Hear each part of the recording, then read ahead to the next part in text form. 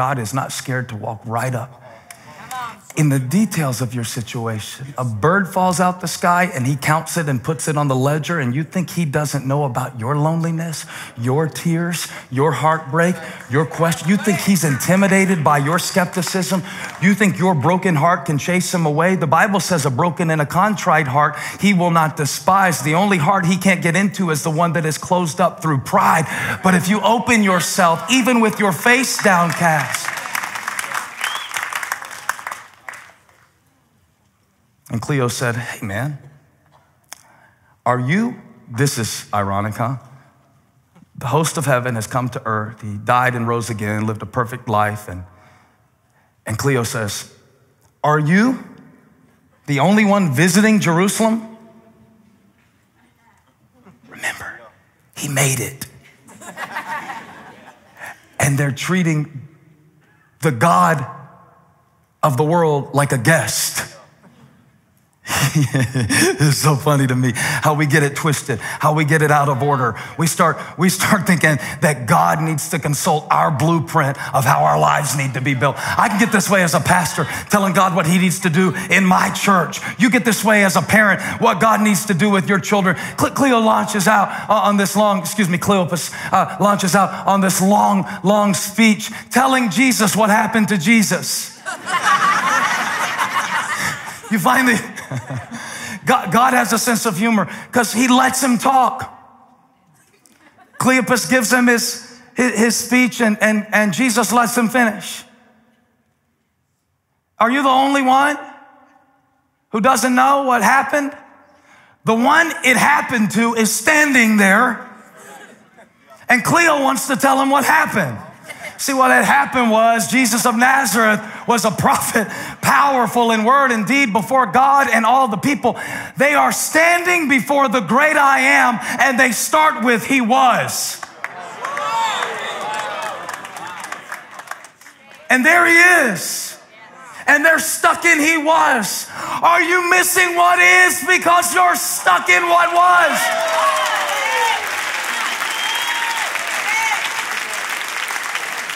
We hoped he was the one, but it took a turn for the worse. The chief priests and our rulers handed him over to be sentenced to death, and they crucified him. Jesus is nodding. Verse 21, tell me all about it. But we had hope, and had I been Jesus, I'd have stopped you right there, because hope that is seen is not hope at all.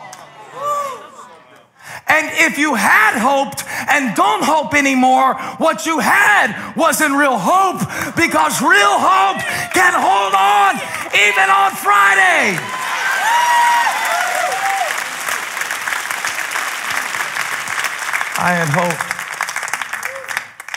I had hoped it'd be over by now.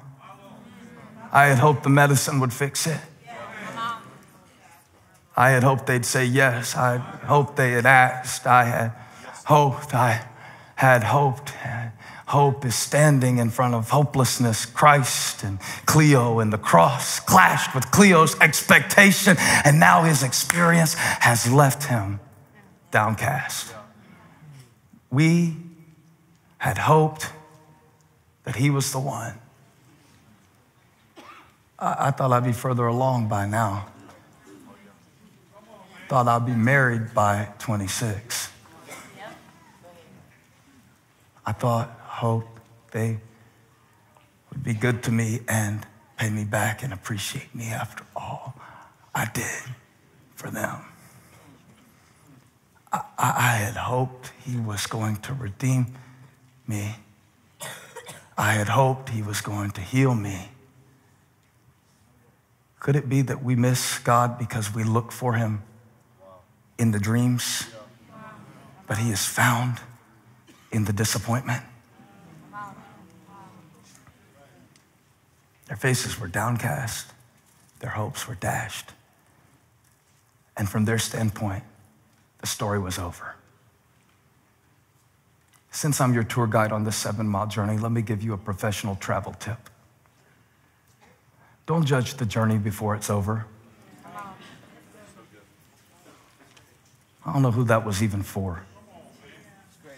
Don't judge the journey of 7 miles when you hadn't even been to yet. See what the end will be. See what the end will be. If you trust his promise, you have to trust the path. And it might be winding, and it might lead to a cross, and it might not feel good, and it might be confusing. But he is the God of the detour. And it might not be spectacular, and he might not prove himself to you with signs that you can see or sense or feel, and it might not be a goosebump that proves his presence.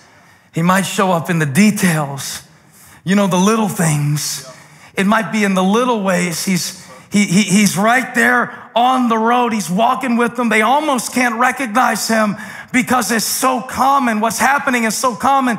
He looks like just another guy. They are standing next to resurrection and they don't recognize it. And it's right there. He's right there. He is here now. He is. He was. He is to come, and he's with you in this moment.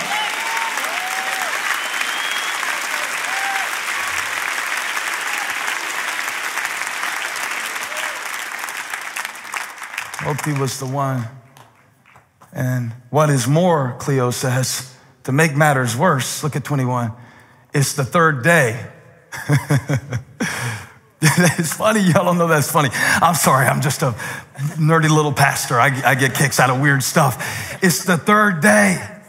The whole time he was on the earth, he said, this is going to go bad on Friday, but come Sunday, don't look for me in the tomb they buried me in. I'm getting up out of here.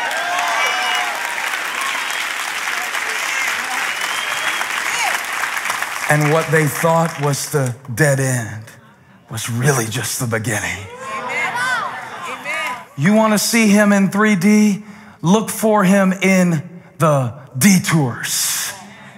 You want to see him in 3D, not this flat little coloring book Jesus with a lamb on his lap, but the living, risen Son of God, under whose all feet things still sit standing strong, seated at the right hand of God.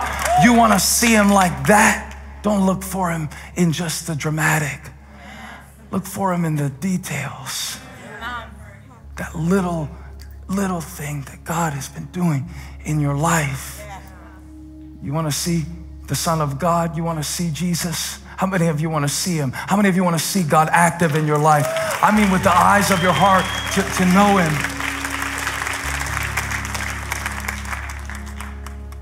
He can be found at the dead ends when you used to hope, and now it's hard to hope. That's where he meets you on your Emmaus road. I'm glad they can't find Emmaus. I'm glad they can't. Because that means we each get to have our own. Yes, that's right. That means I get to have my own Emmaus, I'm on my own journey. I'm on my own path, and I'm not alone. I don't even like walking very much. I don't have a Fitbit. Everything about this seems backwards, doesn't it? He spent his whole life telling people, follow me, and now he's following them. He's come down out of heaven, and instead of people making their way to God, now God has come to us. He has reversed the search. You weren't even looking for him, and he was looking for you. You weren't even seeking for him, and he was showing himself all along.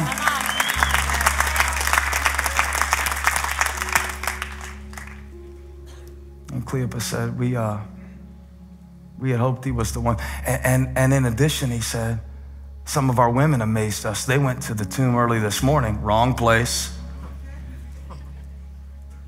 He's not in the tomb, he's on the road. He's not in religion, he's in relationship.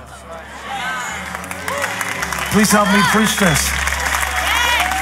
I need to know you're receiving it, because God told me that some of you are going to come out of tombs of tradition, and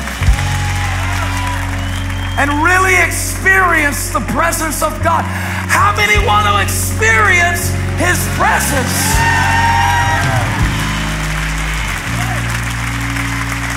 Find it. On the road, our women went to the tomb. They didn't find his body.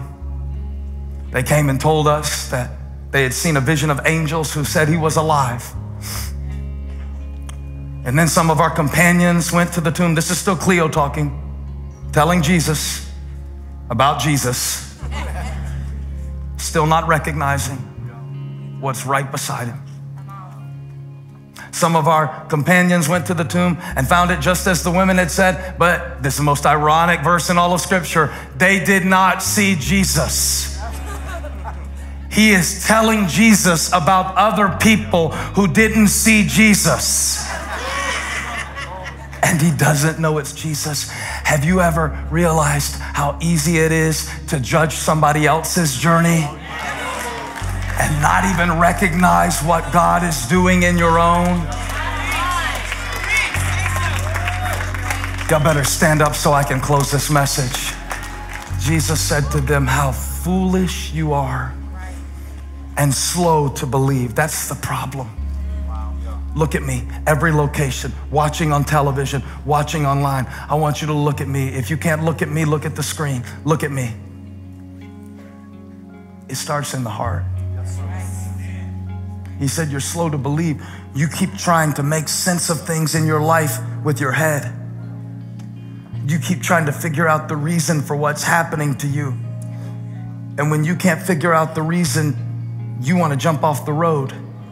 You want to stop following. You want to stop trusting when you can't figure it out. But if you would reverse the search and believe in your heart what you have not yet seen with your eyes, and believe the goodness of God. Who am I preaching to in the top level of Valentine? If you would get it in here.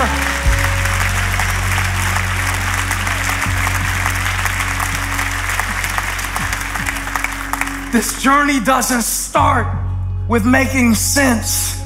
This journey starts with faith. Have faith in God.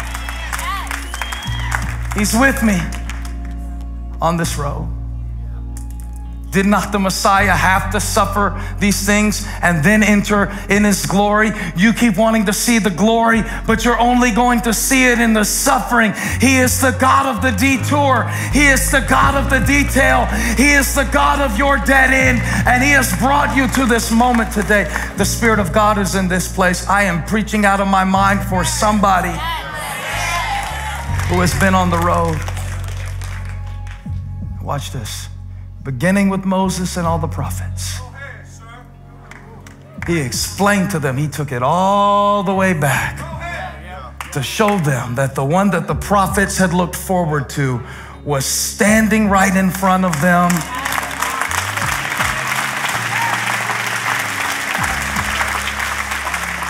And he explained to them what was said in all the scriptures concerning himself. Man, he broke it down. He broke it down on the way, on the road. That's where you learn, is on the journey. That's where you don't wait till you understand to get started. You grow as you go. You know as you go. Keep walking, keep walking, keep walking, keep walking, keep walking. You'll understand it better by and by.